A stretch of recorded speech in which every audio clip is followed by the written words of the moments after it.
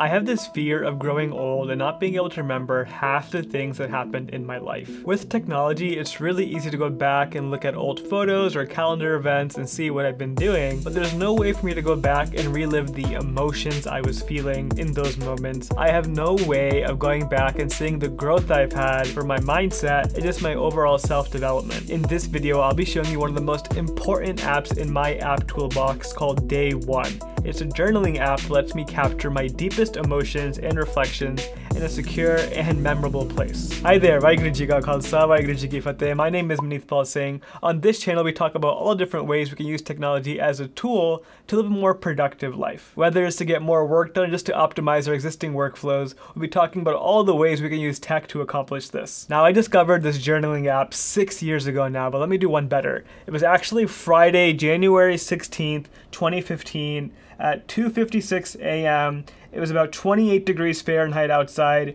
I had just come home from a trip to California, and I was really excited because my application for the grant to make my documentary that I posted in 2016 had just been approved that day, and I was really pumped to hear that in the middle of the night, 3 o'clock in the morning. I know all of this because that was my first journal entry when I discovered this app. It's a snapshot back in time to that day at that time, telling me exactly how I was feeling. The idea of daily journaling always intrigued me, but it was just an idea. It was never something I actually did. I love the thought of having a diary or a journal where I could just write freely about my thoughts and reflections, and having a place where I can just do that without any fear of judgment. And putting the reflection thing aside, I was just really excited about the idea of having a journal where I can capture all the things I was doing every day. So I could go back in time and actually revisit all the tasks and accomplishments I had achieved in that time of my life. Now, I loved all of this in theory, but I never actually did it. That's for two reasons. Firstly, and it's still true today,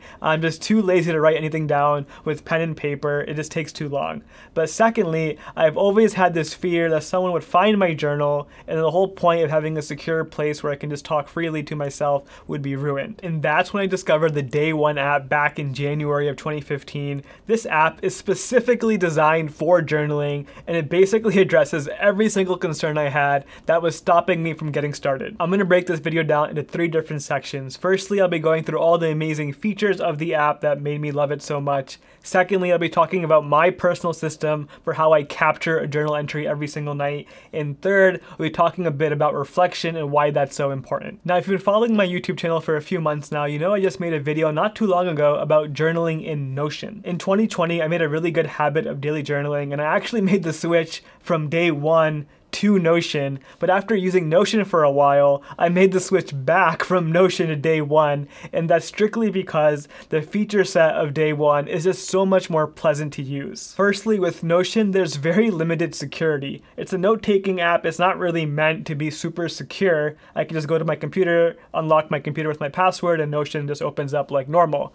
But for a journal, I want an extra layer of security. I don't want just some random person grabbing my phone or my computer and opening up my journal. With Day One, you can actually add a special passcode just to that one app, and that app could actually have a separate passcode from the rest of your phone or your computer, and I really wanted that. Secondly, with Notion, there's quite a bit of time investment you have to do to set up your journal. With Day One, this app is specifically designed for journaling. It's just so easy to use. For example, in the app, you can actually choose between a calendar view, a map view, a media view, and a timeline view. And it's just so cool because this is very clearly meant so you can easily go back and reflect on your old entries, especially things like a map view. It'll just tag your location based on where you are when you make your journal entry, and you can just see all around the world where you've been and what your entries were from those locations. On top of that, besides location, Day One actually takes a lot more metadata from your phone as you enter in new entries. Things like the weather, the moon phase, the altitude in which you're on, the device you're using, and the software version on the device, and activity data. You can add music and things like that. There's just so much additional information that you can add that automatically gets captured using this app. But the one really useful feature that I like a lot is when I enter in a new entry and I want to attach a photo, it'll actually connect to my photo library and show me all the photos I took on that day. I could even go back in time to old entries and do this for older entries that don't have photos already. This one set of features alone is enough to switch from Notion to day one. With Notion, I was entering a lot of this information in manually, especially pictures. It was always a pain going back and finding the pictures that you want to add. With day one, it just brings you right to the day that you've taken pictures by connecting directly to your photo library. And of course, on top of that, it's nice to have things like the weather of the day and other small details like that. Now, putting all of these basic features aside, day one has quite a few advanced features as well. One useful feature I think many people would enjoy is the ability to have multiple journals in the same app.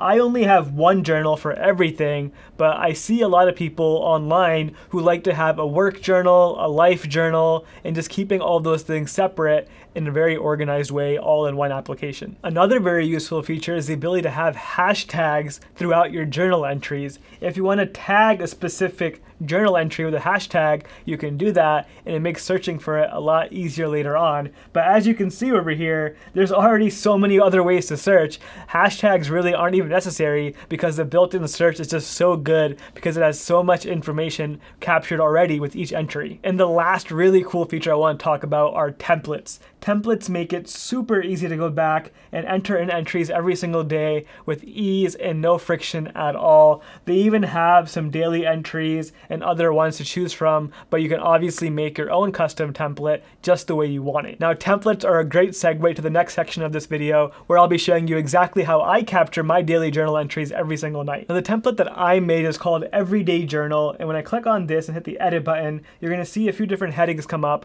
But before I talk about that, let me just say one disclaimer. Whenever I write my entries, I give myself permission to be as open, honest, transparent, and raw as I possibly need to be for that entry. It's really important to me that I have a space where I can just write things down without having any fear of judgment or anything like that. Just verbally expressing your emotions, that is a skill that doesn't come easy to me, and I'm sure it's the same for many people watching this right now. Having a space where you can do that is really, really helpful, and just giving yourself that permission is really, really useful too. So going back to my template over here, the very first thing I do is just a very basic brain dump of all the things I got done during the day so I can capture those accomplishments. The next heading I have over here is the Gulab Jamun Daily Highlight. This is something that's very personal to me, and I'm a little nervous to be sharing it right now on camera, but I think it's really important. Right now, I'm almost married, getting married later this year, and until then, me and my fiance are long distance. And having a place in my daily journal where I can go back and reflect on the day that we've had together, whether it was a memory that we made over Zoom, something that made us laugh,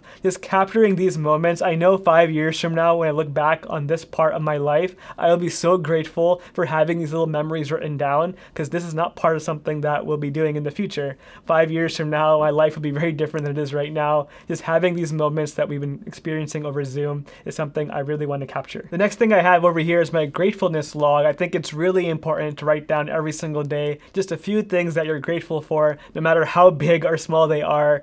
Again, just reinforcing that positivity every single day really makes a difference. The last section I have in my template is for today's story, and this is something I just recently added that I'm really enjoying so far. It's basically a way to improve your storytelling skills. Every single day we have things that happen in our life that are stories, and we normally think of stories like travel experiences, things we do when we go out of the house and have an adventure, but reality is the real stories of our life are the things that happen to us every single day. Those are the moments that make us grow and evolve, and I really want to make sure I reinforce the idea of capturing those moments in a story format and getting into the habit of thinking of those moments like stories and not just thinking of stories as something that has to be an extravagant adventure. We have stories that happen to us every single day in our life. And the last thing I do before ending my journal entry is attach a picture or even a video from the day into my journal. And I find this is a really fun way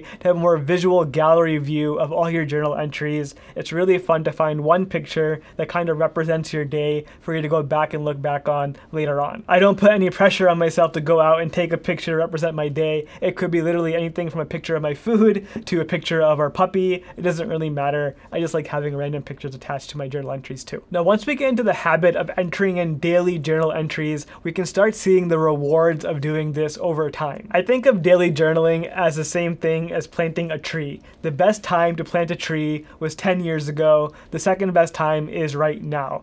Same thing with daily journaling. The earlier you start, the better off you'll be to see the rewards. Now, I only really started daily journaling back in July of 2020, but I did have this app for several years before that, and I have random entries that I've put in over the years, and I can definitely tell the benefits of having this. I can go back and see little snapshots of my days from those random memories I've written down in my journal, and it's really, really fun to have. One of the best features of the Day One app, and one of the main features why I chose this over Notion, is the On This Day feature. This feature will actually show you all the daily journal entries that you've made on this exact day from previous years. I don't have any of these right now, but I cannot wait until I get to the point where every day I have a whole backlog of entries to reflect on from the years in the past. The app is also very cool to remind you every single day at any time that you choose to remind you to write your daily journal entry. That helps a lot for me to keep that practice going. And of course, if you do have entries on the On This Day feature, it'll let you know of that as well. If you're interested in daily journaling and want to try out the Day One app, check out the free app in the App Store. It's also available on Android. Most of the features I just talked about in this video are free in the free version of the app. However, if you want to take this a little more seriously and have the ability to sync between multiple devices, like on the Mac and on your phone, and also have an online backup and a few other cool features, I think the premium version for $35 a year is totally worth the investment. Thank you so much for watching. If you enjoyed this video, check out my video on daily journaling in Notion. That is where I really started to daily journal every single day. Notion has definitely more pros that I can't talk about in this video, but at the end of the day, I do feel Day One is the better app to use. It's still really cool to go back and compare the two side by side. Definitely check that out, and I'll see you in the next video.